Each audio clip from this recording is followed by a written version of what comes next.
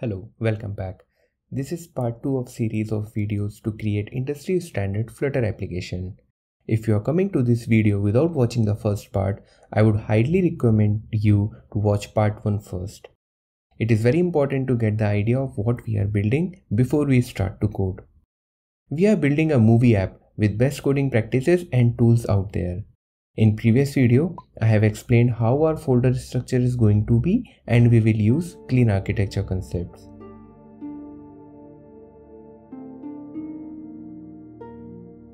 Since we are using TMDb API to fetch the movies, let's create TMDb API Key. Open tmdb.org login and register or log in to the website. Once logged in, you can go to settings by visiting settings and account. From left side menu, open API section and copy the value under API key v3 auth.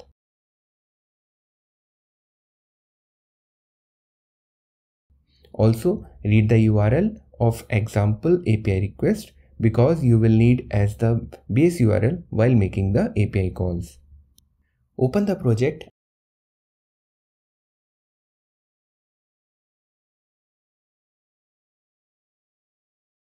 Create a file api_constants.dart in core folder under data folder. You will create a class API constants, and since this class should not be instantiated from outside, you should declare its constructor as private. As stated above, the base URL to make API call is this. You will also put the API key in this file. I recommend that you create your own because I may turn it down after this series. The image paths that you get from TMDb API are in this format. In order to load images, you have to prepend base image URL with this image file. Now that we have our API key and we have the constants in our code, let's see how the TMDb API response is. Head on to API docs of TMDb with version 3. Select trending from left menu. On the right side, you can see the details of trending API. You can explore more on this, but two things that are very important are media type and time window. As this is a movie app, media time will be movie always, and you can select time window as day. Open try it out tab and select movie as media type, day as time window, and put the API key in the API field. Now you can press send request button and you will see the request and response. You can read the whole URL and verify the base URL that we have put in our API constants file. Now we have response of trending movies in front of us. So let's copy this response and create Dart model from it. Now you can just type on Google Chrome or any browser that you wish. You can type JSON to Dart and the first link that you will see is this one. Paste the response in the text box. Name the class as movies result model. And you will see when you click on the generate button, you will see a file generated for you. Create a Dart file in data/models folder.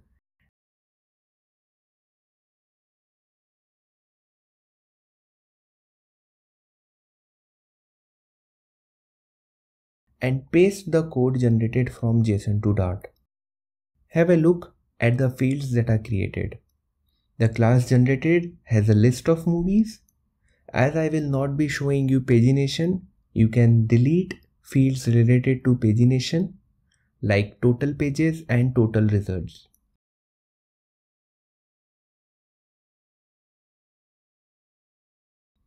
To further simplify code, you can take out results class out of this file and create a separate file which can be named as movie_model.dart.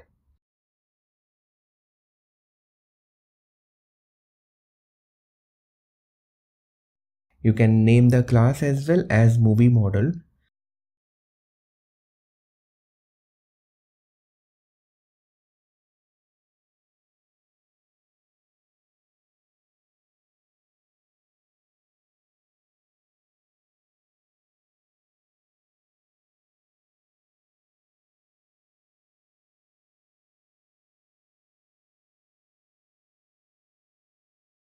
So here are the two classes that you will have.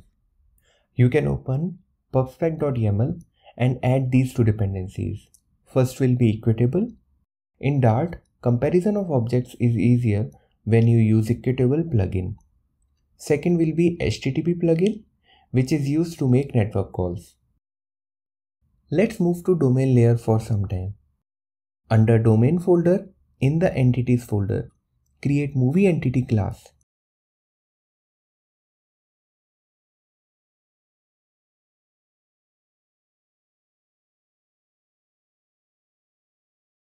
Now think of the fields you will need in the application, because no way you are using all the fields together at the same time on the screen.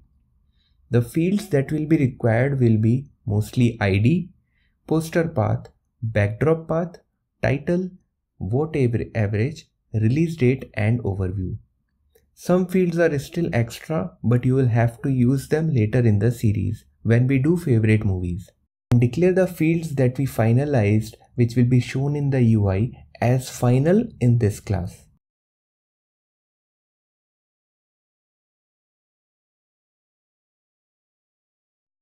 Extend this class with equitable and override props and stringify method. Props method you can override with ID and the title.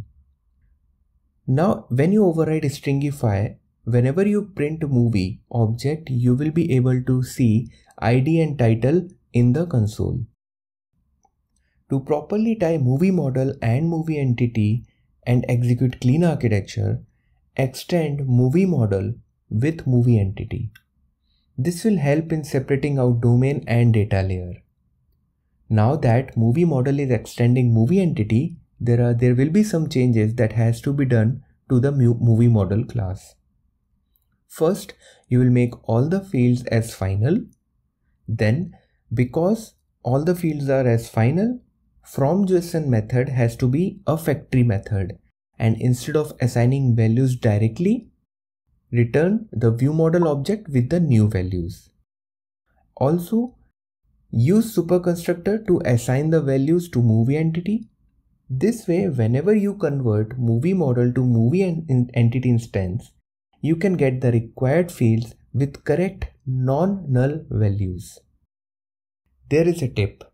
When you are declaring any field as double in models, be completely sure that it will always be returned as double from the API. If it is returned as int, convert library fails to parse it. Either you can declare this as num or use toDouble function with the safe operators. You will write JSON popularity $.toDouble $.0.0. This will parse int toDouble if int is returned from the API, as well as if it is returned as null, 0.0 will be the default value of popularity. Additionally, you can give more default values to all the model fields. Now we have movie entity, movie model. So let's create a data source. Let's focus on making network calls now to fill up the models and entities. Create a file, movie remote data source.dart in data/data sources folder.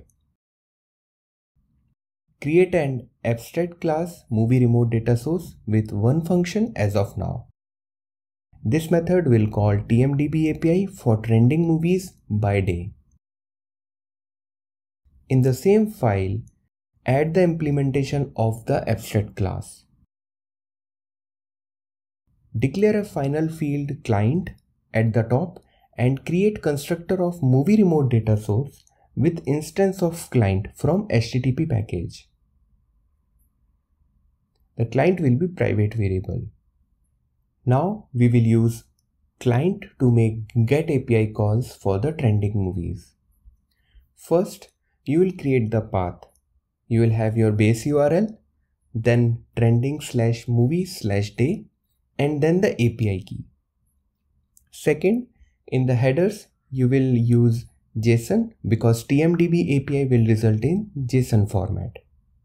Third, check whether service has given success response or it has failed. At fourth place, pass the JSON response and get the body. Body will have the exact JSON that we copied and pasted in JSON2Dart tool to create models. Fifth, you will now use fromJSON factory method to pass the JSON response to the model. Notice, we only require list of movies. Hence, after passing, you will only get movies from movie result model. Finally, you will return the movies. In case service has responded with error results, you will throw exception from the data layer itself. Now we have created getTrending function. Let's try to call this function from main.dart. Till the time I don't create UI, I can show you that our network calls are working fine and giving us the desired results by directly calling from main.dart. Open main.dart and before calling run app, you can call getTrending function by invoking movie remote data source getTrending method. So first instantiate data source and pass the client from HTTP package. Second, you will write data source.getTrending, which will call the function. Once you run the app, in the console you can see the movies list with each movie ID and title, because in props we passed ID and title. After doing getTrending, it is very easy to implement some APIs. So let's do getPopularMovies as well. Let's add one more API call quickly. Create another function getPopular in the abstract class movie remote data source, which will call different API to fetch popular movies. After adding this, you will have to implement getPopular method in the implementation class as well. Fortunately, there is only URL path change, which is now movie/popular. So let's change the URL path to that and run it.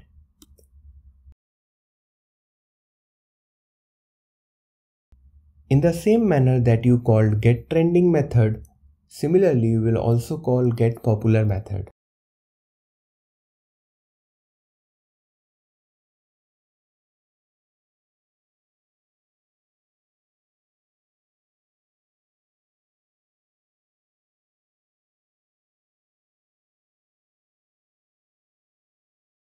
And this time you will see popular movies being printed on the console when you run from main.dart.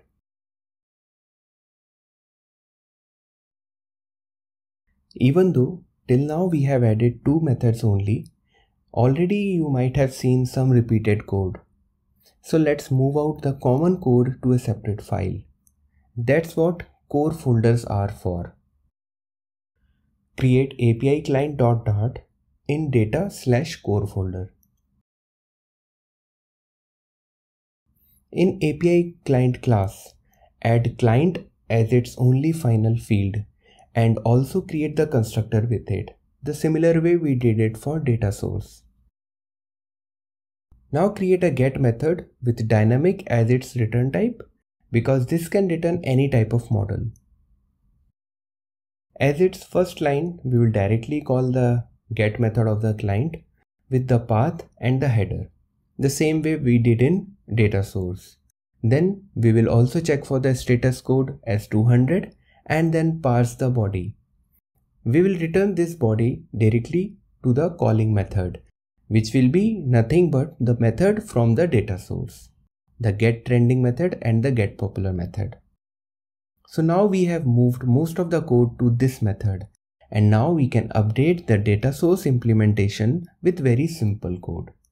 You will now use API client instead of client.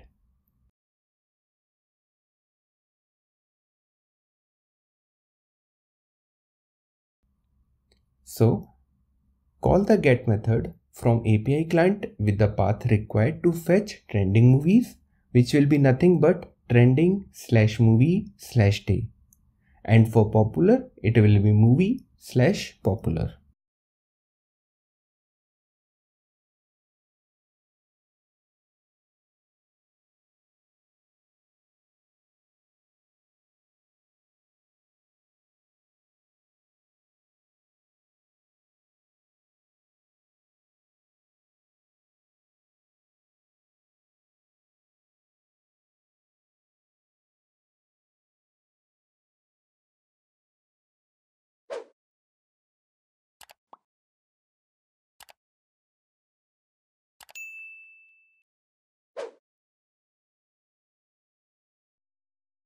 Now in the main.dart, you need to again change by calling data source, and you have to now pass API client as the input parameter for the constructor instead of client.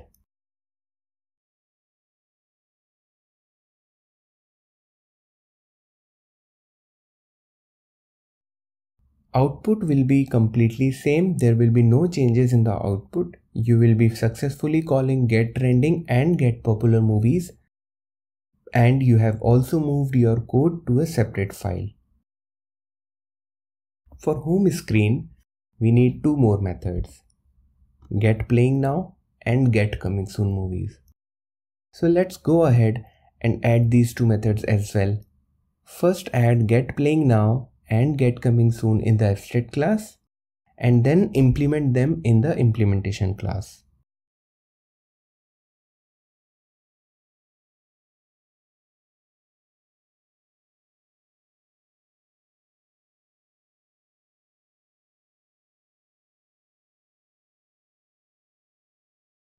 The URL for get coming soon movies, it will be movie/upcoming.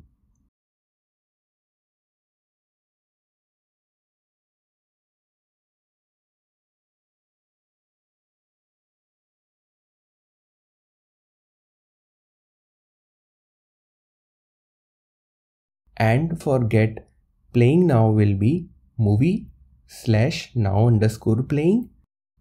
After doing this, you can again from the main.dart file, you can again call these two methods and verify whether you are getting response or not.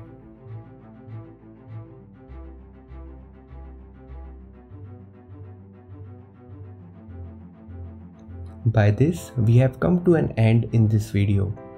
This was all about making network calls. Thanks for watching. If this video helped you in learning something or other, then it would be great if you can like the video. I will love to hear back from you. Also, if you are new to my channel, do subscribe and toggle on the notifications so you will not miss on the future videos in this series. See you in the next video.